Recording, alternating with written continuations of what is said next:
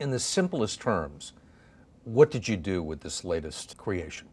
We started with computerized genetic code from sequencing a genome of a small bacteria. And then starting with the computer, we chemically made all the DNA for that cell again. And how did you do that? It's almost like building Legos in terms of making smaller pieces of DNA and putting them together. We actually start with 4 bottles of chemicals and make the entire genetic code starting with these 4 bottles.